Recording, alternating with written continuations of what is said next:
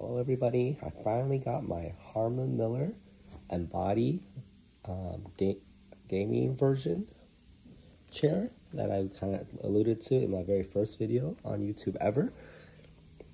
I actually ordered this Cyber Monday-ish back in around November, obviously, and it kept getting pushed back and pushed back. I emailed the support, they said they were backlogged. So they kept getting pushed back. It was supposed to come here early December, but I was hoping to get it in time for Christmas and all that. But I finally got it. I'm not complaining. It's exciting. This thing goes for about $1,800 on the Harmon Miller website, obviously with discounts and whatnot. And during the time, thanks to some coupons from some online sources, it got down to about $1,400 with tax, which is still a lot for a chair. I'm used to spending about $30 to $100 for chairs. I actually originally looked into some gaming chairs, as we all do, because mainly the Secret Labs, Razer had a good deal at Staples for a couple $100. But at the end of the day, I figured I'm getting older. Gaming chairs has their pros and cons. This is the chair that people talk about. This is the brand that people talk about for long-term office work, for back support. So I figure I'll give it a try. I'll bite the bullet, give it a try. The good news is that it does come fully assembled, so I don't need to do any assembly on my part. So that does save some time. It is very heavy. It barely fit through my door. That's how big it came in, but your mileage will vary on that. I have a small place, as you can tell. The fabric is nothing special. It's actually similar to the fabric that on my old, $50 chair I got at Office Depot a long time ago. I'm not even sure if Office Depot is still in business these days. It is comfortable. It's soft. It's soft with the padding. Now, if you get the Harmon Miller, there's 8 different types of embodies. The non-gaming one has some specifications. You can pick what kind of cloth you want. This is supposed to last many, many years, a decade plus. So we'll see how it holds up. I think there's ways to get them replaced and whatnot. So that's good. First impressions, it is good, but I'm a little bit worried about the food here. I have gotten some dust on it already, you can tell. Not sure how well it's going to hold up from stains from, my kid and me making a mess. But that is what it is. The black, I think this is the key part, is the blue here to let you know it's gaming, whatever that means. But it does feel quality. Everything feels sturdy.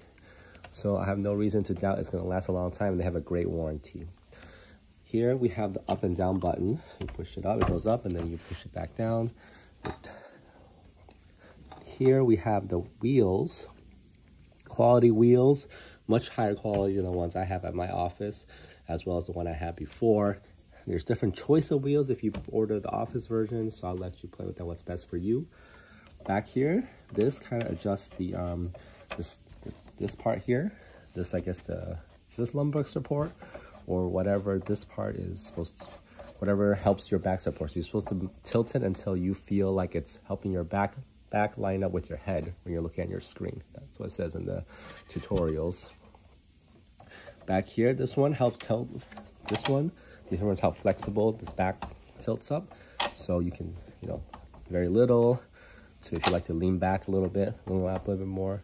It does not fully recline like a lot of gaming chairs. You can't really take a nap in these. I guess probably because you don't want your boss doesn't want you taking a nap in the chair he bought for if you got this for your office.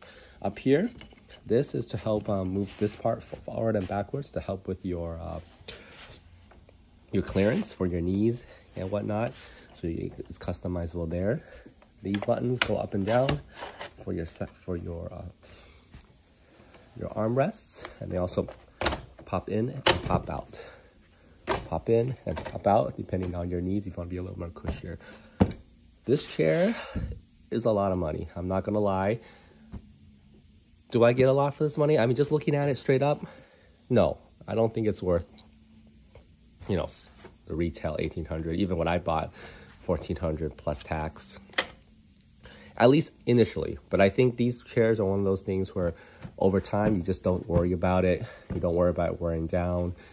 You just feel better. It makes you, stronger as a worker. It makes you feel healthier, makes you healthier, keeping your back in line. So I think that is where it's going to shine. Maybe not this year, maybe not next year, but 3, 4, 5 years down the road, I'm using this chair. I'm using these type of chairs, ergonomic chairs, and it's helping me stay young. It's helping me stay strong, helping me stay healthy. Hopefully, save on health bills, save on back pain, which is at the end of the day, can't really put a price on that. Especially as you guys know, as we get older, especially with the kids, there's so much pressure on us that we really need to do everything, every little advantage to keep us healthier is appreciated. So that's kind of my thought process on spending so much money on a chair. This is probably top of the line, best of the best that they offer. Obviously, there's more. There's stuff that costs more. But time will tell if it's worth it. But I'll be remiss if I don't do everything in my power to keep myself as healthy as I can. So that's my quick review of this. Initially, I'm going to say if you just look at it from a vacuum, this chair is not worth, $2,000, $1,400, $1,000. Especially, you can get a nice, super nice gaming chair from Secret Labs, Razer for, even at retail, there's like $700, $800. Sounds like a lot, but this just blows them out of the water. You're not even getting leather. You're getting quality materials, but you can't really take that to the bank, right? If it's good enough, if it sits good enough, it should be fine. You don't need super quality. So is this worth it? It's an investment, I think, and it's not an investment in like stocks and stuff like that, which I might get into because I'm actually seen a lot of my friends fall into some bad stock habits. So let me know if I should get into that. But anyways, this is an investment in your health. This is a tool to kind of help you live a better life, be a better you, be more productive, be healthier, and be stronger. Because at the end of the day, you can't put a price on health. The credit card's going to put $1,400 on this, but at the end of the day, they have a great return policy I read. So if you don't like it, you got 30 days, they'll just ship it back. They'll give you another one. Something happens, they have great replacement. You can get them online. There's tons of tutorials online how to get one for cheap or cheaper. Still expensive. I think even the cheaper ones go for $500, $600 used. But I leave that to you. I leave it to you how you want to get this. I would say if you have the money, you're kind of, in my bracket where, you're a dad, you're working a lot of pressure. You're feeling the back pain starting to come up and you want to do everything that's right.